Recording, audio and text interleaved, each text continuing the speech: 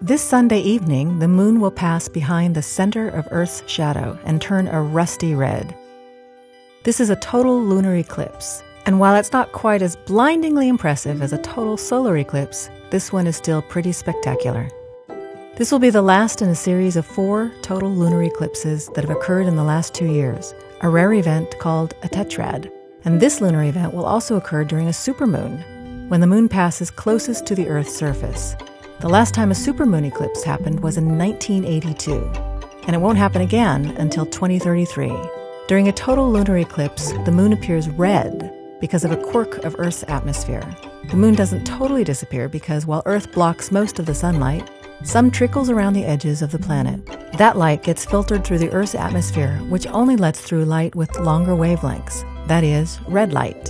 So when you look up to the sky on Sunday, prepare for something pretty special. The moon will start to pass through the Earth's dark umbral shadow around 9 p.m. Eastern Time, and it'll be completely shaded for about an hour starting around 10. That means the eclipsed moon will just be rising as viewers on the West Coast tune in. Keep an eye to the skies.